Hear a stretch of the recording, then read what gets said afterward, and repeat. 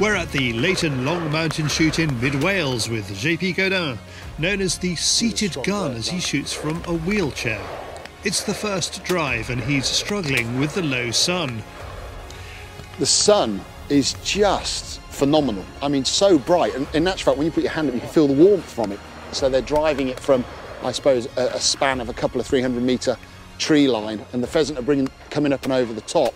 But with the sun just here, you're literally, it takes away 2/3 of the tree line. So we weren't able to see pretty much anything on the right until it was either above us or unless it had gone past us, which obviously from being in the chair perspective, swinging round is not really feasible. But, you know, as I said, we took, I think, 4 or 5 really nice birds, high birds that we were chuffed with.